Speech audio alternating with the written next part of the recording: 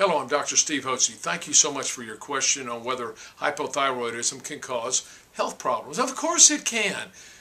The thyroid gland produces thyroid hormones that govern our body's metabolism, our metabolic rate, our ability to produce and use energy. If we don't get enough thyroid hormones into our cells, either from lack of production or from a resistance at the cellular level of uptaking thyroid hormone, our body runs sluggish, our metabolism is slow, and can lead to a host of problems.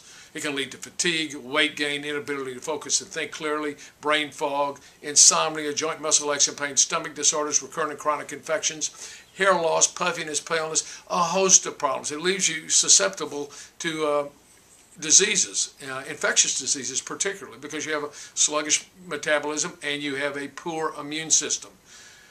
When you gain too much weight, then guess what happens? You can get type 2 diabetes, you get high blood pressure, you get heart disease, you get cancer, you get degenerative arthritis, and these can all be caused by an underlying low thyroid condition.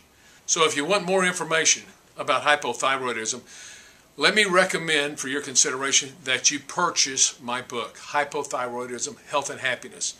You can go to the website, thyroidanswer.com, and you can pre-order the book. And I think that'll help you. Thanks so much.